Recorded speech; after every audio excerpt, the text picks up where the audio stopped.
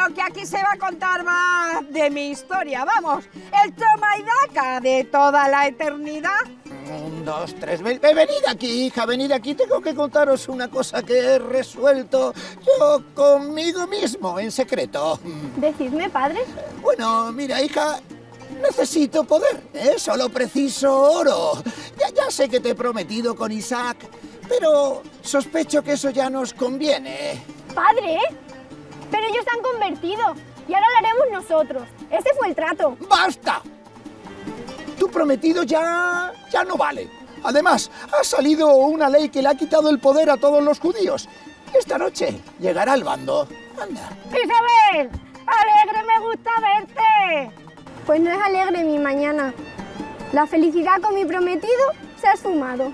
Maldigo a mi padre y su locura. ¡Sueña e inventa! ¡Que para eso es una comedia! ¡Bravo, bravo, bravo, bravo, bravo, bravo! Bueno, voy a desvelarlo, soy Fernando, no sé si se había dado cuenta, venía aquí yo disfrazado.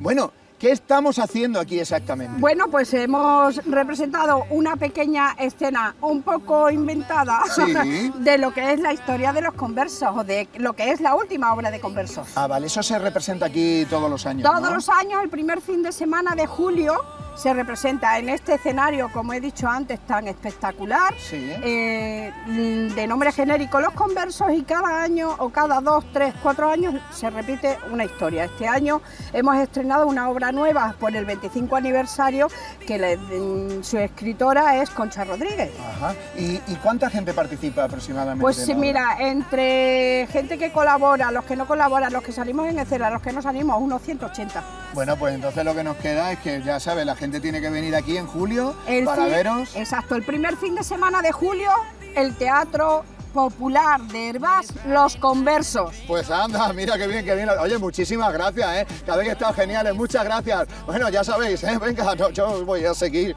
haciendo dinero.